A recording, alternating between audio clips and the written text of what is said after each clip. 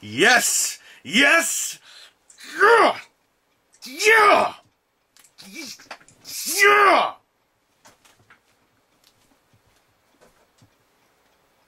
I saw Expendables. I actually saw it before Scott Pilgrim. I haven't seen Scott Pilgrim. I don't know if I should read the book before I see Scott Pilgrim. Should I? Because I haven't read them yet.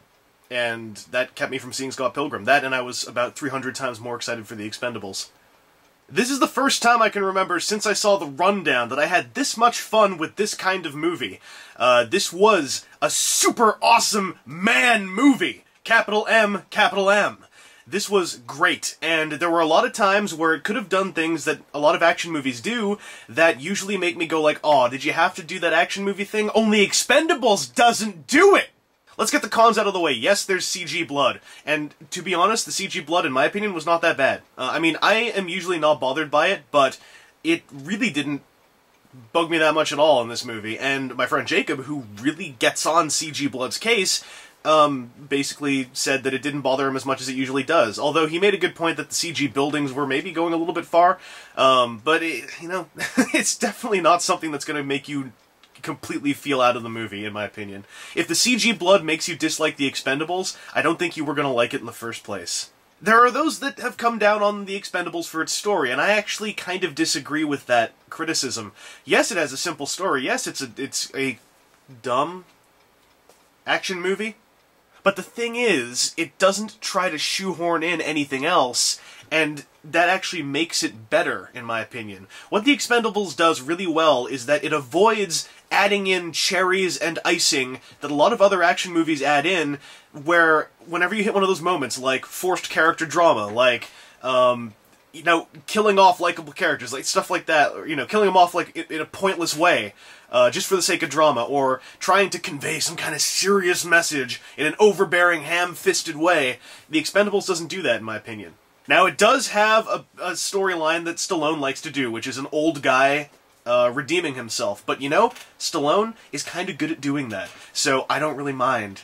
There is a moment of deep character introspection with Mickey Rourke's character, but, here's the thing. If you try to tell me that that was poorly done, or that that was shoddy, I disagree a whole lot. Mickey Rourke's moment that I'm talking about was this beautiful one-take, one-shot, close-up character disassembly that basically inspired another character to do something and kind of drove the crux of the second half of the movie. And I thought it was really good. Mickey Rourke is the guy who can do those kind of things. He's got the face for it, as my friend Jacob said. And the thing that the movie does so well is that it actually really was kind to every actor that was in it. When you have a guy who's able to actually do a really good legit moment of acting like Mickey Rourke, guess who gets the legit moment of acting? Mickey Rourke.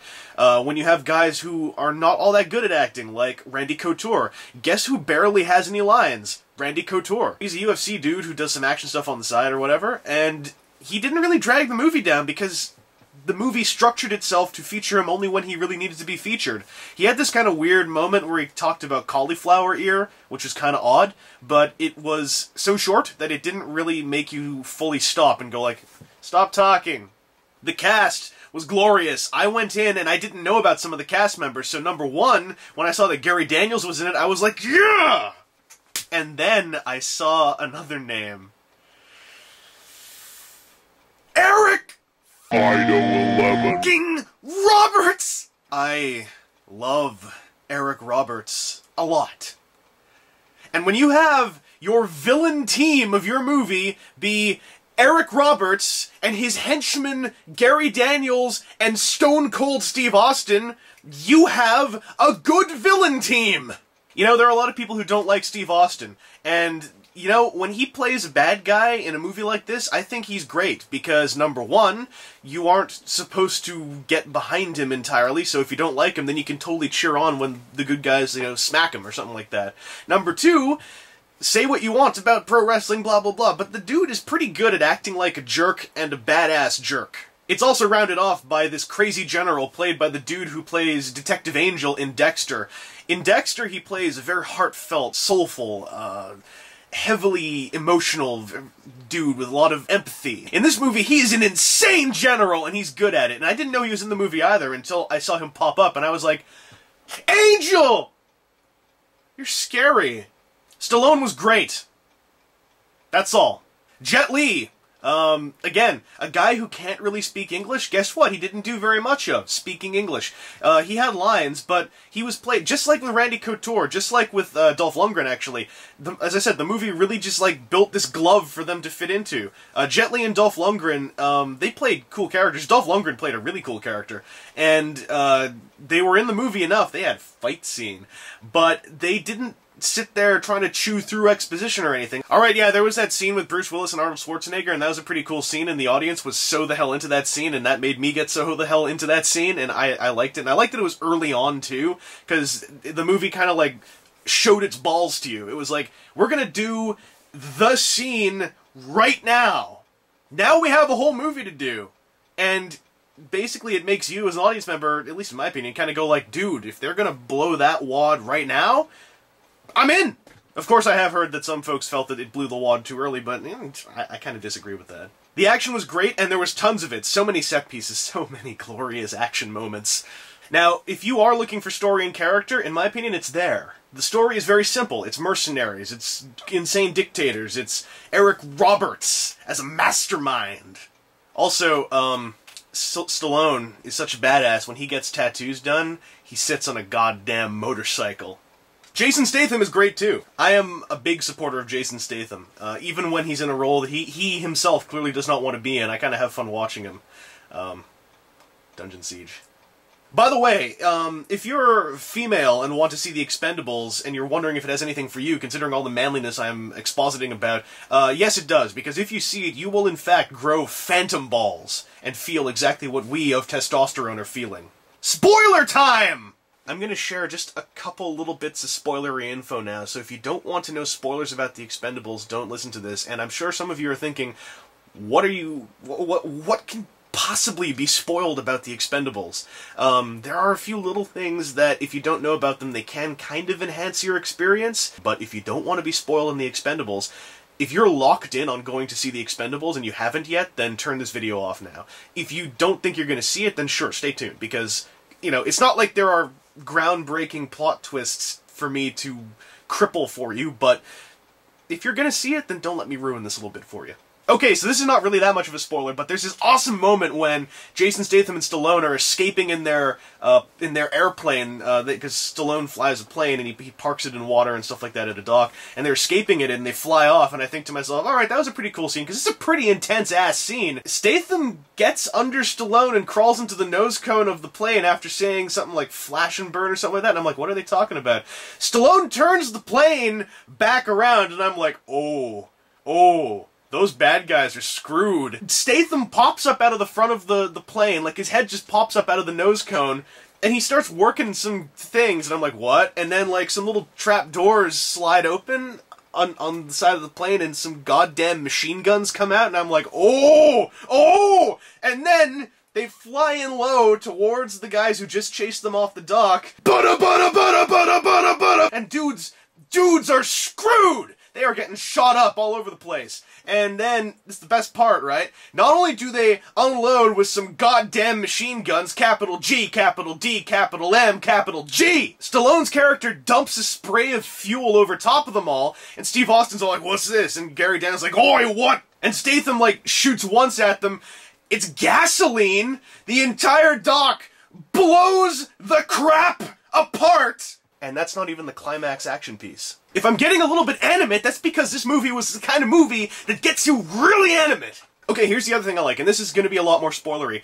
One of the many action tropes, you see, this movie almost falls into action tropes, like it hovers over them, but then doesn't fall into them, because it's made by people who watched and made these movies that we all loved when we were little. And it's like they know the craft. They know exactly where everyone who watches action movies always goes, oh no. And they were like, alright, we're hitting one of those oh no moments, how do we make this awesome? Like, for instance, the heroes don't just fly away, no, they come back and a machine gun blow the dock up!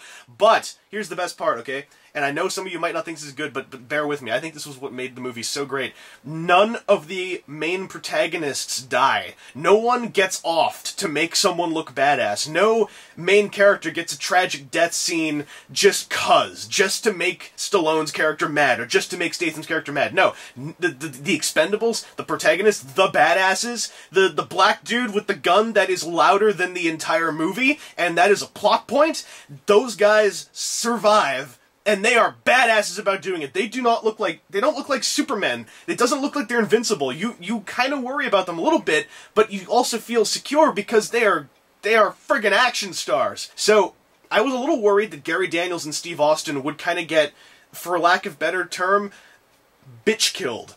Because they are the villains, and often, you know, like, especially in a Seagal movie, the villains sometimes don't really get to do much, like the Jamaican drug lord movie, where it's like the main villain, he just, like, drops over his knee and boom, he's done. Okay, like, Gary Daniels' character is a badass, because the dude, when he gets taken down, it takes two dudes. It takes, I think it's Couture and Jet Li, and during his fight with them, he gets messed up, and he just keeps getting back up. He gets, like, you know, boom, across the face, back up. He gets a knife thrown into the back of his neck. He just goes like, ah, and he's like, shakes it off and keeps going. I'm like, dude, it takes two of them to get him, and the only way they really get him, aside from the fact that Couture's UFC, like, MMA body slamming the guy everywhere, and Jet Li's kicking his face apart, it's like, Couture, like, holds him, Jet Li, like, does a spinning kick, and, like, imagine, this is where his head is, and this is the rest of his body, and this is his neck, gets kicked, and, like, crack! His head is, like, hanging off the back of his neck, like a friggin' rag doll that just got, like, thrown into a wall. It's awesome! And Steve Austin is not killed immediately. Steve Austin, again, I know some of you guys don't like Steve Austin, but he gets to be cool in this. I mean, he gets to beat up Stallone legit.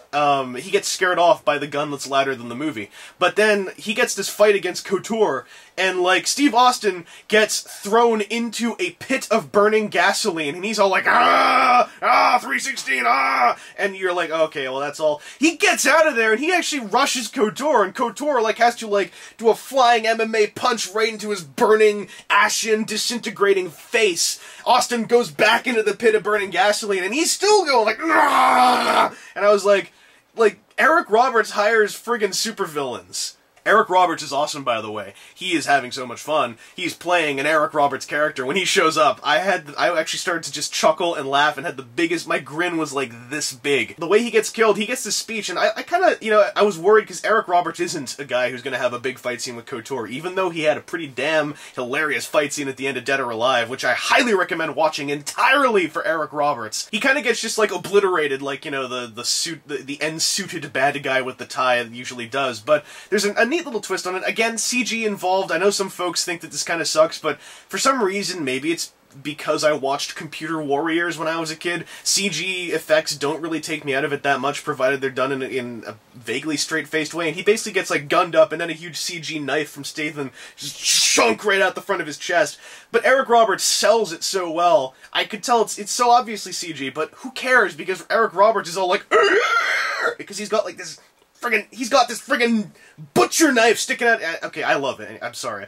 There's a lot of criticisms people have leveled against the Expendables. There's a lot of people who have come down on the movie for various reasons, and I have yet to read a criticism that I would consider to be anything above middling and piddling and a waste of my time. I'm sorry, I don't mean to be condescending about it. I'm not sure how to word this better, but The Expendables, I guess, is a movie where either you love it or you don't, and no one's going to convince anyone on either end of the argument any other way about it. So, in a case where I like to be objective, I guess I have to throw in with a side on this one, so I'm going to say The Expendables was awesome. And you had better go see it!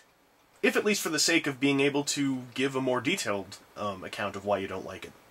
Nobody is too smart to watch The Expendables, and The Expendables will not make you dumb.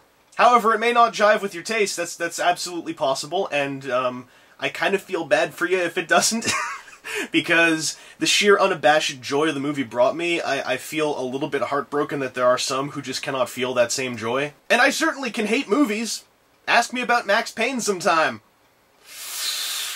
But The Expendables, I can only love. And this is the part where Jason Statham friggin' beats this, like, you think he's not gonna have the fight with this dude, and you're all like, oh no, he pussed out. No, that was to set up so he has a fight with like 17 dudes, and friggin' goes like, puts this ball on their chest and goes, like, sticks a knife in, and he's all like, and then he's all like, next time I see you, I'm gonna deflate all your balls. Yes! Yes!